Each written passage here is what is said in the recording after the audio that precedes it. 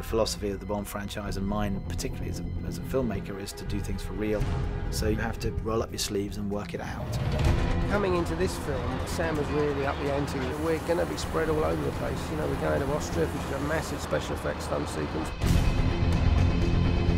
It's something that hasn't been done before, where we have 3 cars and planes. I think it's going to be a great scene, and the audience is going to love it.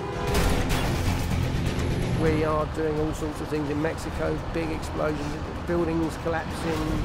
It's a very complicated sequence. We have a lot of special effects and a lot of stunts. So when Daniel's on the rooftop, he's actually on a rooftop in Mexico City. When we have helicopters flying over the square and down the streets, it's a real helicopter actually doing the stunts.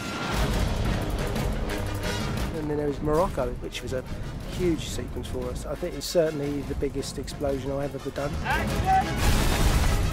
And it's going to be a real roller coaster ride. The tradition for Bond is always real stunts, real action, real explosions. There's nothing made in a computer, and that remains the case here. And so the ultimate goal is the kind of excitement, visceral excitement, you can only get from live stunts.